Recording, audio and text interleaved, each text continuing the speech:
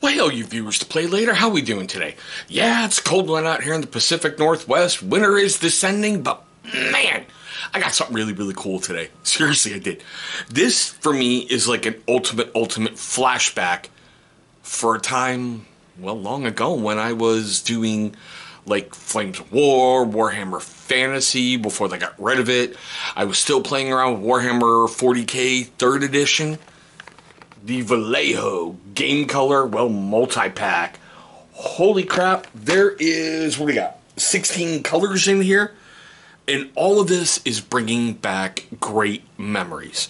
Because I remember when Games Workshop paints were still in that itty-bitty little pot with the screw-off top that looked like a bolter shell. And man, I thought those were like the ultimate in paints. I'm like, man, you know, every month inside the White Dwarf when they're giving you that little painting clinic, they're, you know, putting down their colors, and you're like, okay, but now I gotta relearn something else? What the hell? Then I remember inside a White Dwarf, and this is what changed everything for me. They gave you a little sticker sheet.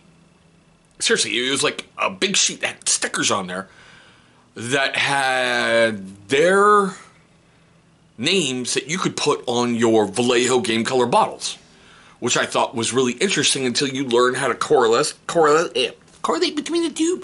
Like snakebite leather is leather brown. You know, fiery orange is orange fire. It just, like, blood red is bloody red. Bone white is like a dead white. It's just the same freaking pigments and everything, it seems like, but just a different name. And what revolutionized everything for me way back when was the dropper top. It made things so much easier when you're applying paint to your palette. You're not, oh God, how much should I get on the brush? Did I overload this? Did I overload that? And plus, well, thanks to Army Painter, I'm now adding the little mixing balls in there. But let's get the adulting out of the way, okay? I am currently filming this on November 16th, 2022. Currently on Amazon, for 16 paints, it's $28.50. Oh dear God, that is a deal. That is an ultimate deal, especially if you're old school like me and love some of these older colors. So you get a bronze flesh tone. And like I've always said, okay, always. The more colors you can add to your palette from different companies, it's a little thick. That's a good thing. You get ultramarine blue. I mean, of course you got to get ultramarine blue, right? You got to have the poster boys. A leather brown, which, thank you. When you're doing Space Marines and other stuff, you got a lot of leather patches. The ultimate in basing material, goblin green.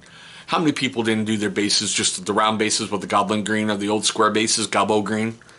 Wasn't that like the standard way back when? I mean, seriously. Orange fire. Bloody red. Dead white. Whites are always good to have. Seriously, they really truly are. Just like other yellows. Sun yellow. I always loved Beastie Brown. To me, Beastie Brown with a flesh wash was like the ultimate way to get you a good wood-based color, and you could highlight up from there. That's what I always did. Dark green for those Dark Angel fans. Oh, it's a great green color, like a blackish green. Oh, it's beautiful. Absolutely beautiful. Stonewall gray. Grays are a good thing to have, especially when you're doing like the tactical rocks of the Space Marines. Bone white. Beautiful for how I highlight up my muddy snow colors.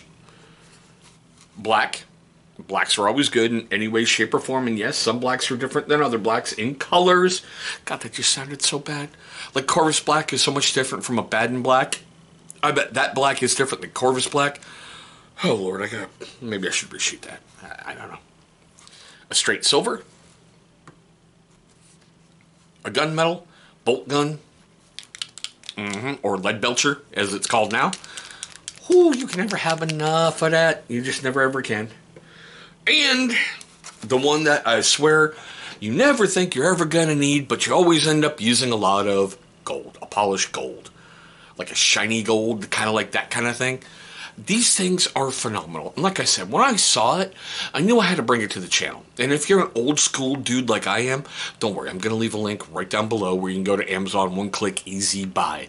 I love leaving those things down there because it makes it easier for you. You don't have to go searching. You just, boom, buy. Whew. I love these paints. Like I said, I fell in love with them. I really, really, truly did. I like the fact that the Army Painter has gone to like dropper tops like this. It just makes things to me so much simpler. It really does. I loved the Games Workshop bolt gun pots. I did. I love that little bullet pot. I thought those were really, really interesting.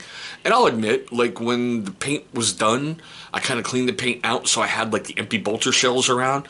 I always had this idea of, I don't know, spray painting them like a bronzish and doing them up. I don't know, but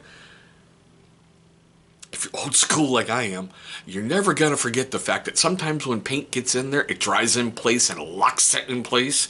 So you got to get your vice grips out and you're like, and all of a sudden the top of your bolter shell is like a jagged, raggedy mess that is like removing flesh like a cheese grater. But I don't know, I saw this and I'm like, I've got to get them. For like, what is it? 0.57 fluid ounces, you're getting a full-size thing at a really, really great price. I mean, you're paying over a little over $1 for a paint pot. Okay. Just add in the little mixing balls, little agitators. Whoo, buddy. But still, sorry, I didn't put these on bases or any on miniatures.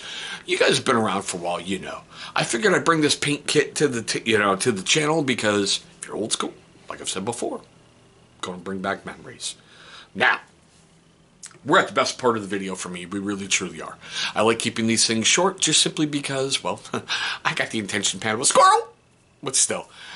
Oh, man, I want to know you ready for it? Are you ready? I don't think you are, but we're going to do it anyway. Questions, comments, love, hatred, anger. All that fun stuff right down below. You know, are you a Vallejo Game Color fan? Are you a Vallejo Model Color fan? Are you a Vallejo Air fan? Let me know your thoughts on Vallejo, because when I was like, way back when, they were one of the premier paints on the market. Now, I'm not really sure where they rank, you know?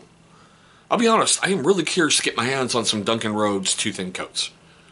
I really, truly am. I want to see how those work, especially with the ranges that they have.